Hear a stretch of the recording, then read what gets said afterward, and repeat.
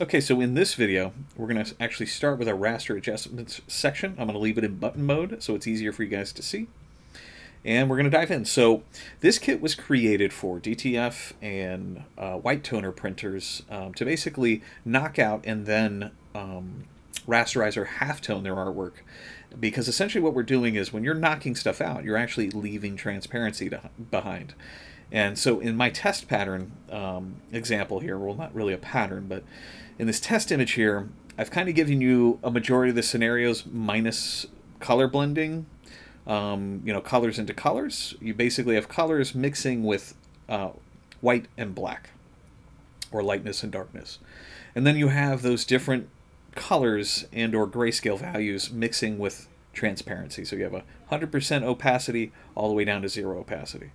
So what happens in artwork is every single piece of artwork is a completely different scenario that you have to basically deal with. So I tried to kind of nail down all the scenarios for the most part that people are going to be coming across when they're working with artwork. So if you're doing a knockout black, and the whole point to a knockout black is essentially allowing the shirt color to fill in for a color that you're removing. So if we're doing a knockout black, we're generally trying to print on a black shirt and allow the black of the shirt to be the black ink.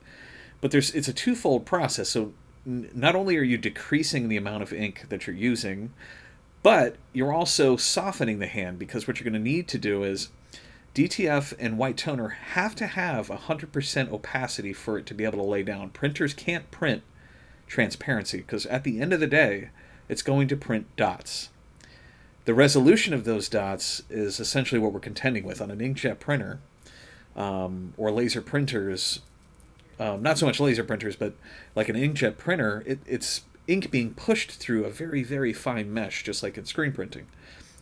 It doesn't print a certain level of transparency. It just prints smaller dots that simulate a sort of blending or transparency. So that's why we do what we do.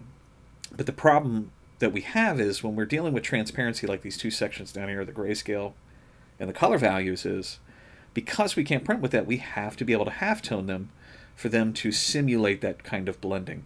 And when we knock something out, a lot of the time we're creating soft blends when we knock stuff out. So that's why we do what we do, and that's why this kit's so powerful. So with this test image, we're going to start with a knockout black. So I'm going to kind of skip around this section here. The main core of it here is just the knockout black and knockout white.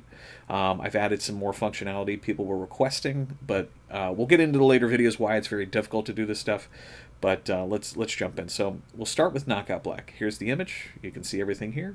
And I'm in button mode, so all I have to do is click the actual action that I want to use, and it will perform it. So we'll click knockout with black, editable. Okay, so now that's done. And what you're seeing now as a result, it's a 2 layers thrown into a group that has a mask applied to it. And that mask is knocking out all the black, which in a prior version we didn't have, but now you're able to edit how much black is being pulled away. So it's formulaic, and I'm trying to mathematically keep things exactly how they are on the artwork. And I'll show you by turning off the mask temporarily. And the way I'm going to do that is I'm going to hold Shift and click on the mask that's applied to the group. And what you're actually seeing is the original artwork. There's no difference. But now you have 2 options. What I've done is I've separated the black and its influence from all the colors and dropped them into their own separate layer, and then have all the color values. But you'll notice there's some black in the color values. It's just the way Photoshop manages color. So I'm going to turn off that blacks layer, and you're seeing that I've removed the influence from it, except for the perfect black here. This is just something Photoshop does, and it doesn't handle transparency well either, as you can see. But you have these options now. You can actually turn this off. What I'm going to do is I'm going to show you that you're actually getting the same image with black. So I'm going to hold Shift and turn on the mask, and you see right now we don't have any black in the image, which is exactly what we really want. And you want to let the t-shirt do the black talking for you, in a sense. So let's go ahead and take a look at what that is. So I'm going to move outside and make sure we click on the group. I don't want to. When I hit this add garment color button, I want to make sure that I'm not inside of the group. I want to make sure I'm outside. So just clicking the group or a layer outside of the group. And then I'm going to hit this Add Garment Color button. So what this does is essentially just adds a color fill layer. That color fill layer you can change to whatever color you want. And right now I want to set it to black because we're going to be printing on a black shirt, this image here. So you can see the usefulness of how we've basically set this up. So you have the black of the shirt taking care of all the knockout black.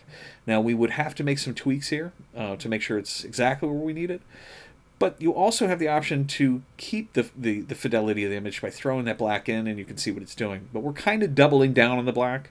This isn't exactly what the original looked like because we have a knockout being applied and the black's being thrown in, and the way that Photoshop previews, it's a lot of stuff, and it's probably going to go over most people's heads, but you're essentially doubling down the way this previews, but because of anti-aliasing and all sorts of stuff. So just ignore that stuff for now, but essentially what you have is you now have the ability to turn off the blacks of the image, and you can adjust the mask to your knockout, which is fantastic, and I'll show you how we can do that. So I'm going to turn back on the color garment, color, which is black, and I'm going to head over to the knockout folder. So I'm going to leave off that black for now and show you what we can do. So if you click on the mask now, you can actually edit how much that you're erasing from the image. If I toggle that garment color, remember we have a transparent background, so we can now adjust how much knockout. So the way we're going to do that is make sure you have the mask selected for the group, go up to Image, Adjustments, and my suggestion is use levels or curves. I'm going to use levels for its simplicity. And you're going to have an understanding of how masks work. And the best analogy I can give you is if we were sitting in the void of space, and there were no lights, there were no planets, no stars, anything like that, you would just be in a black void. You wouldn't be able to see your hand in front of your face. And the key point I want you to take away is visibility. So with no light and just pure blackness, if you can't see your hand in front of your face, you can't see. There's nothing visible. There's no visible light. That's what black represents in a mask. And masks only deal with black and white. They're basically grayscale.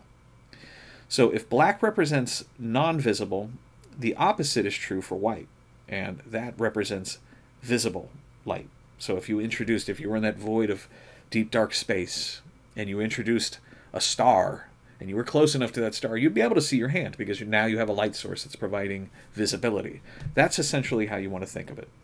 So if you increase the amount of white in your mask, you're increasing the amount of visibility, or the influence of white in that mask. If you increase the black by sliding it, this is from its standard point, and you move it towards the white, you're increasing the amount of black. So you're basically kind of crunching down the values. So I want to show you that in action a couple different ways. So I'm going to cancel that. So I'm going to preview the mask, and the way I can do that is if I hold down Alt and click on the mask thumbnail, it's giving me a preview of that mask and its grayscale values. So let's go back to Image, Adjustments, Levels, and let's go ahead and we're going to increase the black by dragging its handle, and we'll move it closer to white, and you'll see that we're increasing the amount of black, thus actually introducing less visibility in these areas. So I'm going to hit cancel, and we'll go back and we'll preview it another way. So I'm going to actually turn off the shirt color preview, make sure the mask is selected, go back to Image, Adjustments, select Levels, and again I'm going to grab that black slider because let's say I wanted to erase more. If I keep dragging, you're essentially removing more and more. You're knocking out even more and more and more. Okay, so that's behavior, and the same is true for white. So if I click the white and I drag that in, you'll see that I'll start pulling more and more of the image in. So that's basically the functionality. Now my advice to you is make sure you have something to reference, like the garment color. So if we're printing on a black shirt, make sure that's on. Now, again, you have the option. You have just the hues of the artwork. You also have the blacks of the artwork if you want to keep that in there. So depending on the scenario, you might not need the black, and I'm going to leave it out for this one. So I'm going to go in and let's adjust it. So I'm going to click on the mask for that group, go to Image, Adjustments, and Levels. So from here, I'm going to increase my black. So if I want to knock out more. Now if I want to be a little more nuanced, I can grab the grayscale slider, which is the in-between of the two, and I can kind of push and pull until I get a really nice contrast I like. And maybe I'll bump the white up just to kind of push back a little bit to bring some of that visibility. And I'll hit OK. Now I feel like this is pretty successful, and that's essentially what we're going to do when we're working with any sort of knockout. I'm trying to leave you editable options, and you'll know they're editable. It'll say to the right that it's editable. So that basically covers it. The last thing that you need to be aware of is if you've ran one of these actions are, you know, dozens of steps long. I mean, some of them can be even about 100 steps long. And in that process, you can see that layers get renamed things. And this is the problem that a lot of people run into when they're working with the kit initially, is they think they can hit a button a bunch of times and everything's going to be all good. That isn't necessarily the case. So let's say, for instance, I'm going to hop back and let's see if we can try to trigger an issue. So I'm going to leave these two layers on, and I'm going to make sure I have my artwork selected. And I'm going to do a knockout with black editable. We'll click that. You'll see it's running through. It's renaming layers, moving things around. And now that it's done, we're basically essentially done. And we can make edits and stuff. So I'm going to click this layer again. I'm going to turn it on, and we'll run the process again. We're going to do a knockout with black editable. And we should cleanly get through. And you can see we have a second version now, and they both share the same name. Now, you might run into an issue in the future. I can't remember. I did a little bit of testing. We'll find out over time, and hopefully I'll be able to change it. Sometimes I'm unable to change it because you're just going to have to be aware of, to fix some of these issues, you're going to have to just rename the group. And then you can run the process again, because in the process, in the middle of the actions, it's looking for that name. And if you already have that name on the board in an area that it's about to be created, it can screw up the action. So sometimes renaming stuff after you're done works to your benefit if you run into an issue where a dialog pops up and it asks you, you know, a specific thing isn't available or something like that. It's generally looking for layers that aren't there, or it's found a name and it's screwed up the entire process. That's why your layers will get all messed up. So just be aware of those things. I will have a troubleshooting video. The more people sit around and test this, we'll run into issues, and I'll try to cover them in some videos later on. But that basically covers, essentially, the functionality of a knockout with black editable and being able to adjust it. So in the next video, we're going to jump into, you know, the knockout whites and some of this other stuff. See you there.